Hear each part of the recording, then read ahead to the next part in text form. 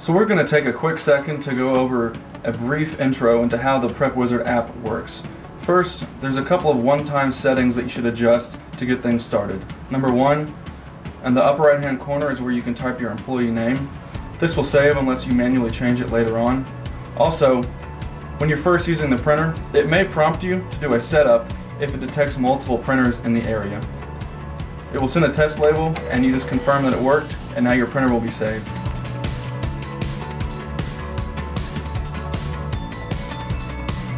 So we're going to start off in the truck tab. The truck tab is for unopened products that come off the truck. And you'll see here all of your products are listed, and usually you can just go ahead and start printing.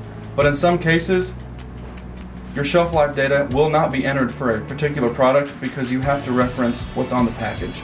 So for example, green peppers, you see the drop down here and you have to manually enter the package expiration date. This is only the case for products that do not have shelf life info listed on your shelf life chart.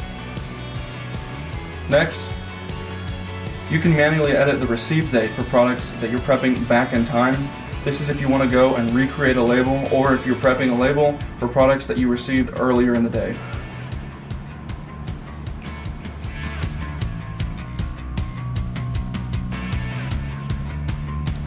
Next is the Prep tab. These are labels for open products that you are in process of prepping.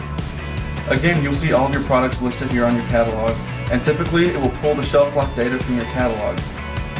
You'll notice that there is a receipt date drop down under each product.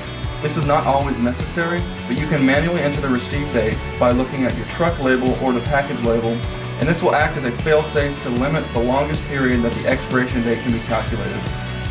Again, you typically won't have to do this, but if there's a product that is close to its life cycle, you may want to enter this in so that you don't print a label that goes longer than actually allowed.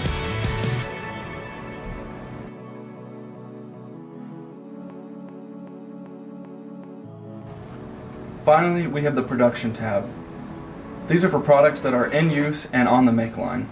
Again, your entire catalog will be listed here, and this is the most straightforward tab, as you will always have information listed in here and there's no manual entry required.